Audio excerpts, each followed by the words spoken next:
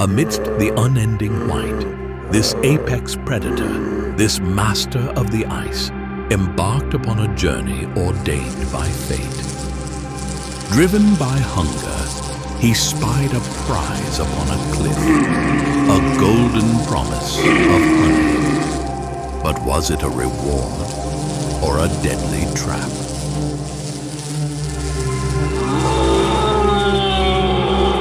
A stinging, swirling cloud, a living tempest, a swift and brutal retribution for the trespasser who dared to disrupt the ancient zone.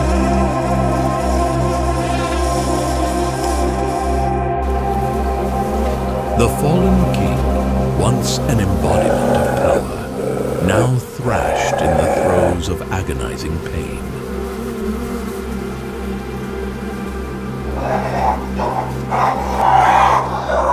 From the shadows they materialized, like phantoms, opportunists, carrion eaters of the frozen wastes, circling, patiently waiting, anticipating a feast born of another's tragic demise.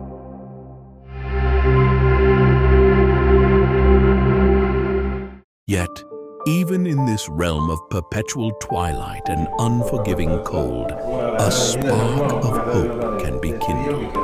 A glimmer, faint at its inception, but growing bolder with each resolute stride.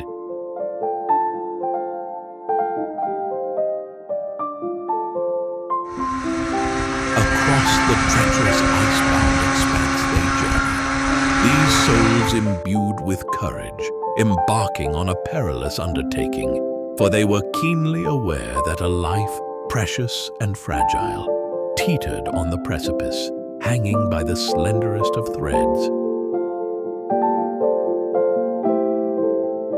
A battle for survival ensued, a desperate struggle waged not with brute force, but with unwavering compassion and the sheer force of human will. A valiant stand against the encroaching abyss, fought on the razor's edge between existence and oblivion.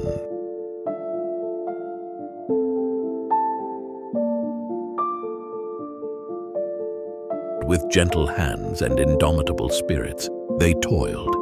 Healing hands, striving tirelessly to repair the ravages of nature, to reclaim and restore the sacred gift of creation.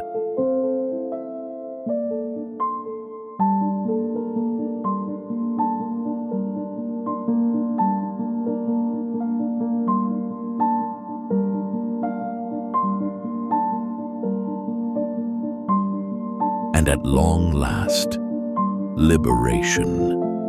A return to the boundless freedom of the wild, to the vast frozen domain where the king, bearing the scars of his ordeal, yet unbroken in spirit,